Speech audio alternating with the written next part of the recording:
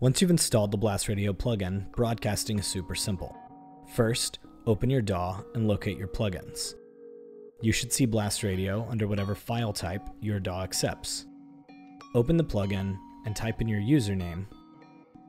You'll then be emailed a code to whatever email is on file with your account. Open that email and you'll see a 6-digit authorization code. Copy the code and paste it back into the plugin, then click Next to log in.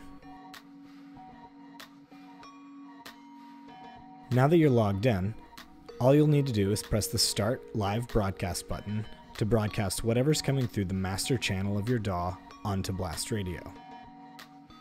All users that follow you will receive a push notification that says you're on air. They can click on the push notification, open the app, and tune into your broadcast. They'll also see a prominent tip button on the bottom of the screen. They can choose how much they'd like to tip you, and then confirm by simply doing an in-app purchase. This works the same on both Android or iOS. You'll receive a notification that says you were tipped and by who. You'll also see the tip counter increase directly in the plugin file. This applies to listener count as well.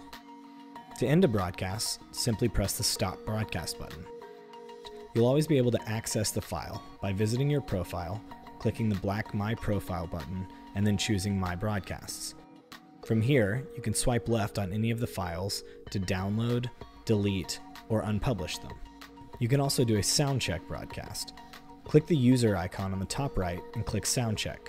Now when you press Start Soundcheck, you'll do a broadcast that only you can hear.